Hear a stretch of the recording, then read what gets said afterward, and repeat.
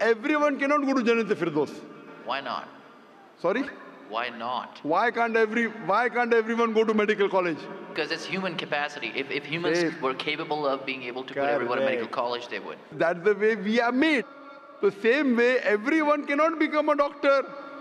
Only those who have the capacity. Same way, everyone cannot go to Jannat al-Firdaus, the high levels of paradise. We have to strive. God has given you capacity. If you don't follow His guidance, you cannot. If you follow His guidance, to go to Jannah is very easy. If you're intelligent, it's very easy. If you're intelligent. And if you're truthful to yourself. But if you're not truthful to yourself, even a non-intelligent man can go to Jannah. Only thing, you should be truthful. God has given you different options how to follow Him.